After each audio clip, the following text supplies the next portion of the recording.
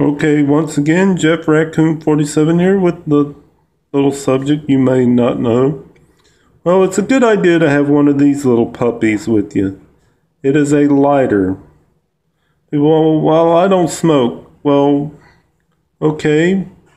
What if you're in a situation where you need fire to make a fire?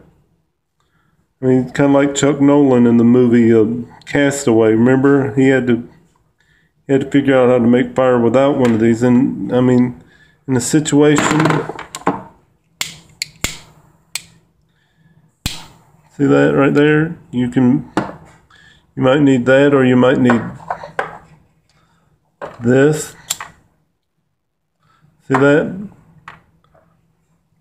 You need to make fire. You can't always have the situation where you got a magnifying glass or flint, or try to do like Bear Grylls. But it's the old Boy Scout motto, be prepared. I mean, you may be trapped out in the woods or somewhere, and something like this would be the difference between life and death. You wouldn't think, well, I don't smoke, I might be tempted to stop being such a wuss. Get a lighter, folks. I mean, it could save your life. Or say the power goes out in your apartment. You have candles. You don't have matches or a lighter, you're basically without light. And someone sees a light, they're going to know the power's out. Sees a candle lit, they're going to know the power's out. See, get you a better look. This is a torch lighter. It's a Vertigo.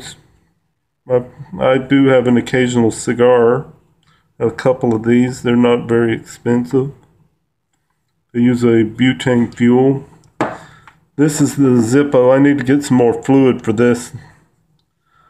This is one of my favorite lighters.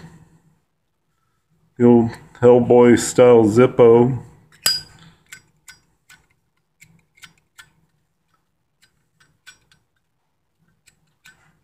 Probably going to need to get some flints too, but flints and fuel, I'm going to have to get that for this. But always have this. Now I'll let you know a little secret about this little bad boy. You can still start a fire with one of these without when it runs out of fluid. There's a little trick you can do. You can remove this outside thing right here, this metal part right here, with a screwdriver, and this will still spark even when that runs out of fuel. The flint in there will still spark. You can take that sparking into some cattail fluff or some cotton balls, and it'll work. I'll have to make a video on that one day to show you how to do that. But just letting you know, lighters are not a bad thing for anybody to have. Everybody should own a lighter, either a lighter like this,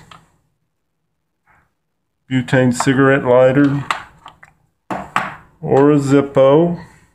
These aren't too incredibly expensive.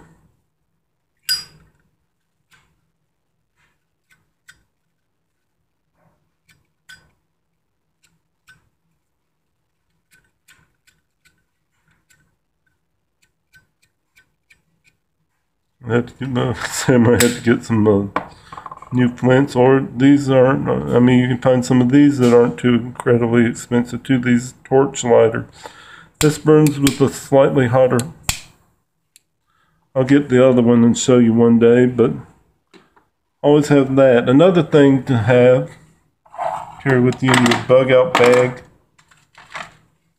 is this. These are plastic utensils. And get you an inexpensive bottle opener, because you never know when you might have to open a bottle. I carry this with me in my little string bag. A string bag here. That's another thing. If you ever see one of these for free somewhere, I mean, especially if you got a light colored one like this, you can put your name on. Get one of these.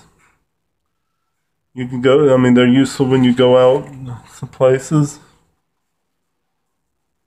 You can say, but that also has another little compass on it. But these are just general items you should have. Well, have a nice day.